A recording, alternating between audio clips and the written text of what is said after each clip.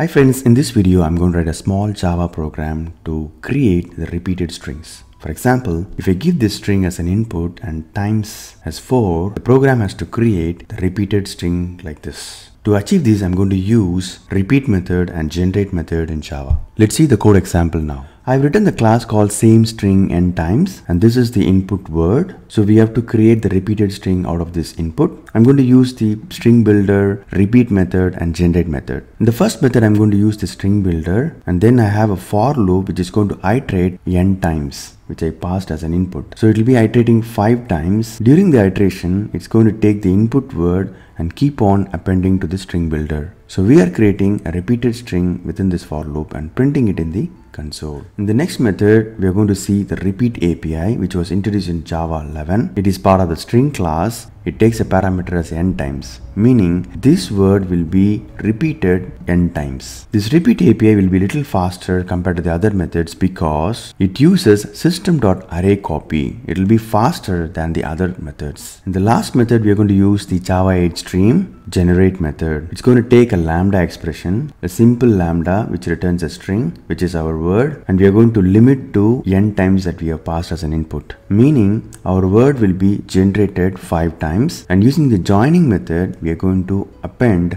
this word 5 times. When I run this program, I'm able to see the repeated string in the console. All these 3 methods prints exactly the same appended strings. It's a very small program. What I learned is generate API and repeat method. Hope this video is useful. Thank you.